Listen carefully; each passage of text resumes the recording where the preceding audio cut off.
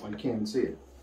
I feel like you guys are really low. I put you guys on my amp this time. And, in the mirror it looks okay, but I just feel like I'm looking down on all of you, you know? Dang, my hair's getting nuts. I think I'm gonna grow it out till like March, and then we'll see. We'll see what it looks like then. And maybe I'll cut it. Maybe I won't. But anyway, what's up guys? Den BMX here. I don't know if you know this, but there's this guy named Jeff Bezos. And he's got this company that's kind of big. It's called Amazon. And I don't know if you guys knew this, but they actually sell Balisongs there. I know that is not very readily available information, but you learn something new every day, don't you? But it's funny you mentioned that, myself, because that's what we're going to be looking at today. Today we are going to be unboxing and reviewing. Ow. God, that's scary. I feel like I'm going to just drop it on my head. I would have stabbed myself if that was a real knife. But today we're going to be looking at the Nabalis trainer. Now some of you are probably going to be like, Denny, you stupid bitch. Everyone already knows about the Nabalis Amazon trainers, and everyone knows that they're pretty good. Well, guess what? I haven't seen anybody make a video about the brand new designs of the G10 that they have come out with. So I'm capitalizing on that because I also wanted to try out one of these. And let's be real, this design looks a lot better than the one that they've had out for a while. So today we are going to be unboxing and checking out the Nabalis G10 Parallelogram Balisong trainer that you can get on Amazon for just a mere $27. Really, it's 28, and when you round it up, it should be 30, but we're gonna say 27 because I like the number 7.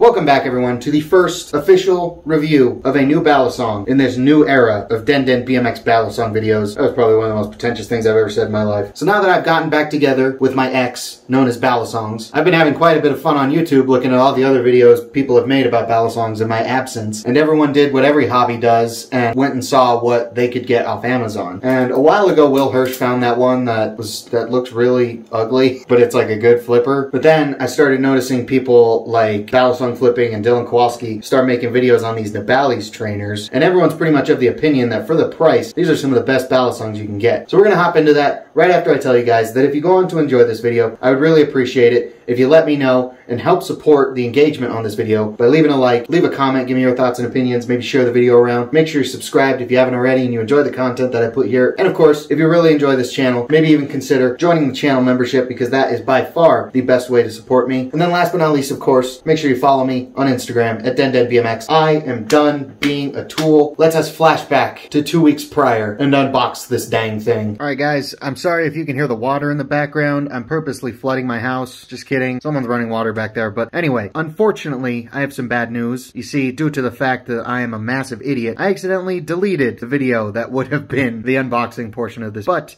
luckily, I did save the box and everything that came in it, luckily, so this shouldn't be too much of a loss. So this is the box you get your Nabalis trainer in. As you can see on the barcode there, it says Nabalis G10 new type par. Beautiful and practical. Now let's see what lies within this mysterious rectangle.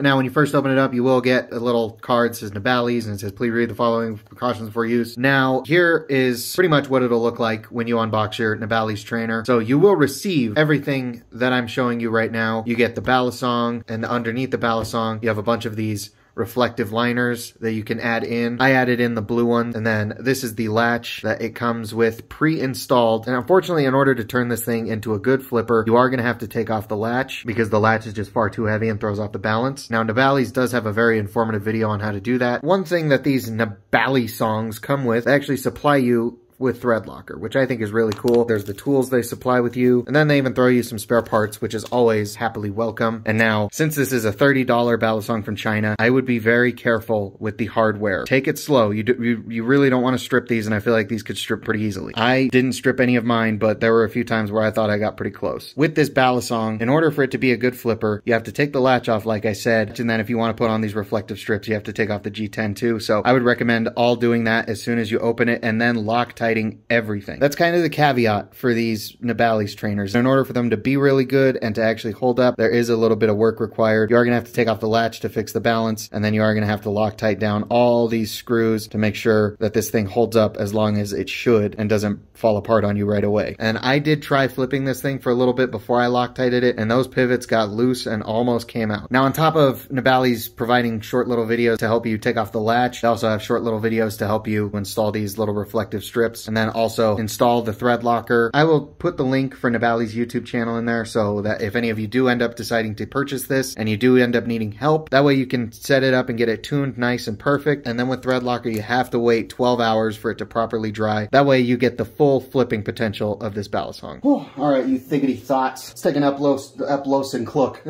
Let's break this thing down and get into the specs of this thing. So these Nabalis trainers are sandwich construction Balisongs. What I'm assuming is just regular steel liners with G10 scales. Now these Nabalis trainers, they run on bearings, and this is actually the first Balisong that I've ever flipped that runs on bearings. And now I kind of understand why people might not like bearings over bushings. It feels a lot more different than I thought it would. It's hard for me to explain. You kind of just got to try it for yourself to realize if you like it. This has a tang pin system. I have no idea what kind of steel this is made out of, but it also doesn't really matter because it's not a live blade. And one of the more interesting things that I think is a good idea, these Nabalis trainer blades, they're technically multi-tools. The tip is supposed to be like a little flathead screwdriver. There's slots to fit in some hex heads here. There's a little ruler here on the side. That's about it for the multi-tool side. I think it could be implemented a little bit better, and there could be some other little features on this thing. I always really enjoy when a trainer Balisong gives the blade some other different kind of purpose, like how BB Barfly does, how they turn the blade into a bottle opener, or how Nabalis is attempting to make this more of like a multi-tool, so that even though it's not a live blade, it can still be useful in some aspects.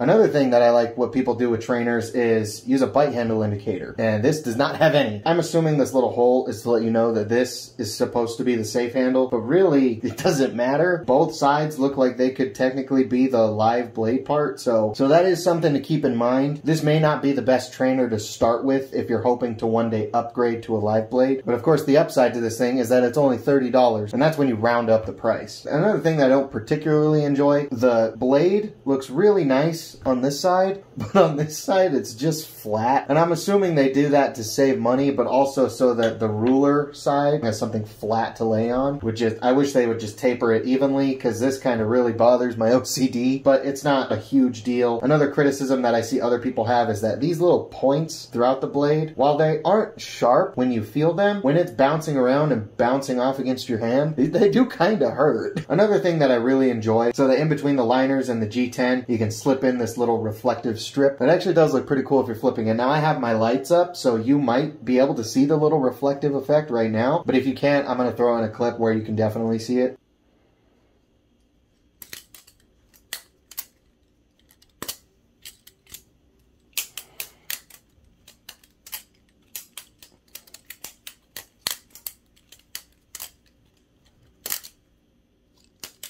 I really enjoy the white G10 with the blue on the inside. I think that's an awesome look. Maybe a little bit of a teaser of things to come. And now there's like 3 versions of these Nabalis G10 trainers. There's the original one that everyone initially made videos on, which I think is kind of ugly. Recently they released the new Parallelogram G10 design, which I like a lot more. And then they have one more that's kind of just like a straight line. And this G10 they use, while it does feel kind of cheap, it's also really grippy, so I like that. I've been flipping this thing up for about 2 weeks. I'm not lying. I had it at no play. This thing would not move, but after these 2 weeks, a little bit of play has developed, and I think that's just the bearings settling in.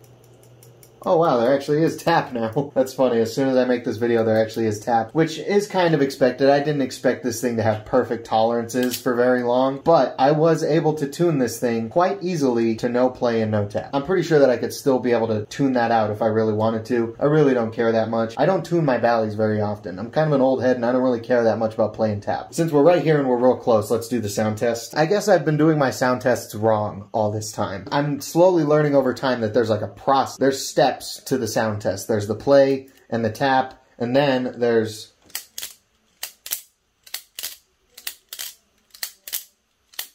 then you do that sound test, and then you also do this sound test.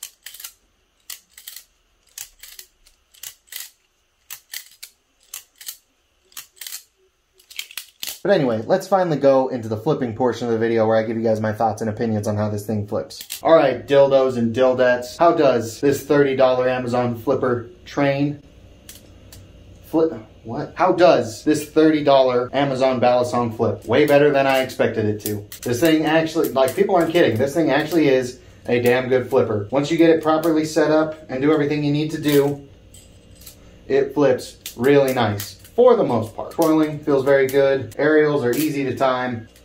They are very consistent. Rollovers feel good.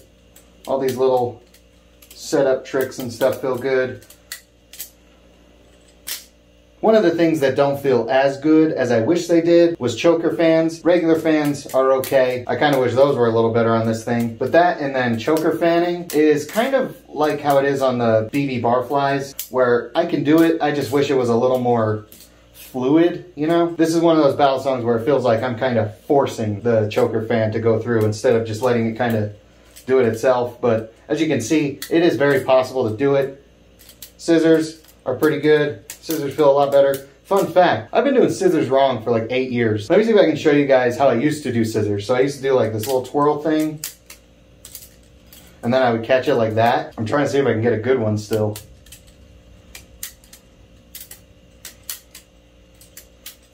Yeah, I used to do that. That was my scissor. And then I tried to learn them the proper way, but instead of sticking my index finger out to catch and like kind of loop it up, that way it makes it real easy for double scissors, I would do that, which is a subtle difference, but it is not this kind of scissor that everyone else does. It only took me almost 10 years, but I finally figured out how to scissor properly. I think I made scissors harder on myself because I learned them wrong twice. So there's the like twirly way where it's like going forward, which is a really weird kind of scissor. And then there's the one, it's like a scissor, but I'm catching it wrong. That's why my double scissors always look so ugly, because what I'm doing is I'm letting it just like fall right there and then catching it when you're really supposed to stick your index finger out and like scoop it up. As you can see, I've watched Will Hirsch's little snap parabolic tutorial, and that's now one of my favorite tricks. That's another thing. Ladders feel pretty good on this. Since it's pretty handle heavy, it carries the momentum on ladders pretty well. It is a little, it's like borderline too handle heavy, which is also a factor in why this thing doesn't fan very well. It's not like it's impossible to fan on it. It is, and it can fan pretty good. It just doesn't feel as good as I wish it did, if that makes sense. And that's probably my one biggest flipping criticism, because I love fans. Like with my Atropos spoiled me with choker fans, because Atropos's tie channel design is almost a complete cylinder with just the flat spots on the top. So fans and choker fans on this are like effortless. It feels so good. It just wants to spin. It's like it does the work for you almost. But when you get a handle design that's definitively more square or rectangular, that's when fans can get a little wonky. And that's when it's like a full, like, definitive edge square design. Like Replicant's G10 is kind of rounded a little bit. For like an Alpha Beast, the handles are square, but they make little triangular cuts in it so that it still wants to spin through your fingers pretty fluidly. But if I was to rate this on how it flipped, all things considered, I'd probably give it a good 7.5 out of 10. There's just some things that I wish it did better, but it's also $30. This thing is a fantastic flipper for $30. Now, let's go wrap up this video and give you guys my final thoughts.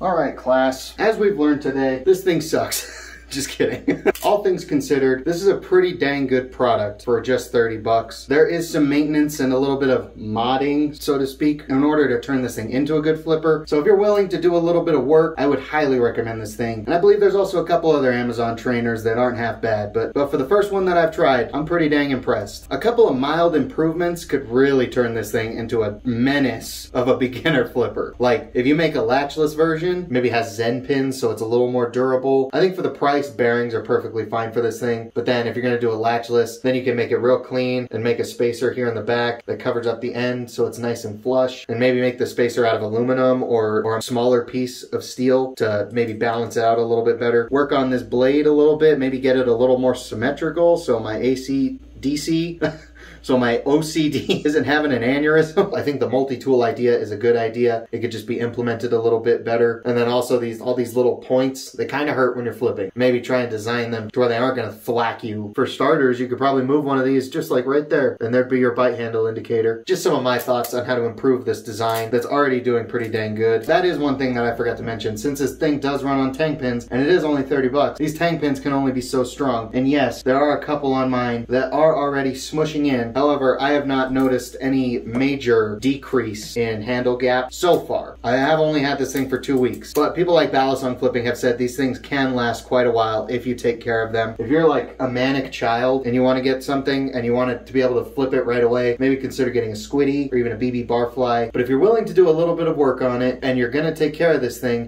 will treat you pretty dang well and will be a pretty swell introduction to the beautiful art known as Balisong flipping. Sounds like the easy way out, but since I gave the flipping a 7 out of 10, I think I'd give the rest of the knife also a 7 out of 10. For the price and for how accessible it is, this thing is a damn good flipper and a great option, as long as you're okay with the prerequisite that it will need a little bit of work in order to turn it into a good flipper. But it's also customizable. It comes with everything you need to work on it, which is nice. This isn't a sponsored or paid review. I bought this thing with my own money. This thing is a pretty damn good flipper, all things considered. And yes, as long as you are willing to do the work you'll need to do to turn it into a good flipper, I would recommend it. But that is going to wrap up today's video. So thank you guys so much for watching, especially if you made it this far. Once again, I really hope you enjoyed. And if you did, I'd really appreciate it if you let me know. Help support the engagement on this video. Leave a like, leave a comment, give me your thoughts and opinions. Maybe share the video around. If you enjoy the content that I put out, make sure you subscribe, hit the bell notification. If you really like this channel, maybe consider joining a membership, because that is hands down the best way to support me. Follow me on Instagram at DenDenBMX. Once again, thank you guys very much for watching.